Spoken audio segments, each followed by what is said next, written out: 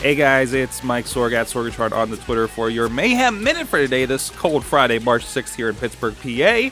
I wanted to do a little conversation about, there was a fun thing that they put on WWE.com the other day. That was 5 myths of WWE, including like the fake Ultimate Warrior, which everybody always tells you, oh, the real Ultimate Warrior died, and realizing it was that stupid WCW Renegade gimmick that happened, and that's why I never knew when I was a kid, and everybody was telling me, because I didn't have cable, so I didn't get to watch WCW and see this fake ass Ultimate Warrior.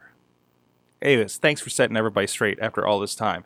But in this, one of the conversations that came out was GTV, which was like the hidden camera kind of situation that WWE had back in the Attitude Era. And they actually have Vince Russo on. Hi, Vince.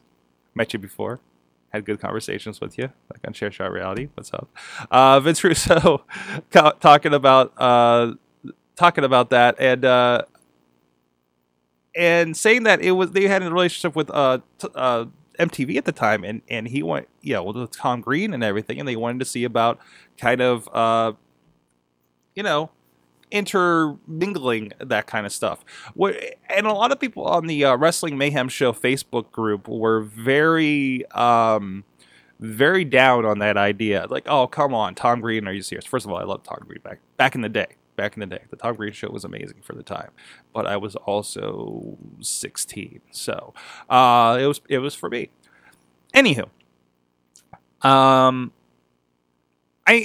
I don't think you should get down too much on something like that. I mean, it's all about opportunities and cross promotion. Like what we just had this past week, a tremendous one with the Daily Show. And anybody noticed when the Daily Show thing happened, when the Jon Stewart thing happened, and right after that segment, we had an advertisement for his special that's coming up, Night of Too Many Stars on Comedy Central.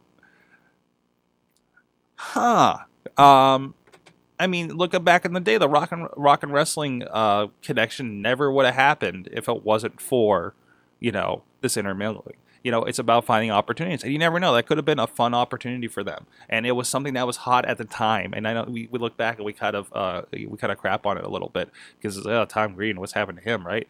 What has happened to him? He still does stuff. Anyways, so. And even as somebody that works with some local promotions, we're looking for opportunities. It's great anytime like Mark Madden gets involved with a IWC show and does commentary and talks about it on his radio show. Any chance we can get to, if there was something to get a wrestler on local news, you take it. Anything that helps get that word out there and helps intermingling. Look at the success that's happening with Total Divas. That is bringing a female population to wrestling. This has been proven anecdotally by people on the show that we talk with on the Wrestling Mayhem Show. You never know how many wrestling fans could have come over from experiencing some sort of crossover with the Tom Green Show. So, anyways, look at that. What do you think of that? What do you think about GTV? What do you think about some of these other 5 myths? You can check out the video over WWE.com. I'll link it here in the notes to this video.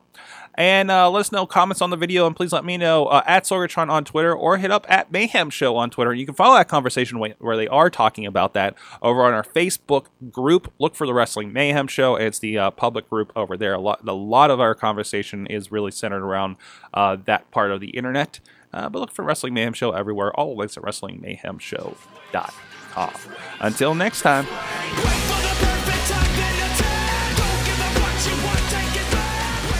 This show is a member of the Sorgatron Media Podcast Network. Find out more at sorgatronmedia.com.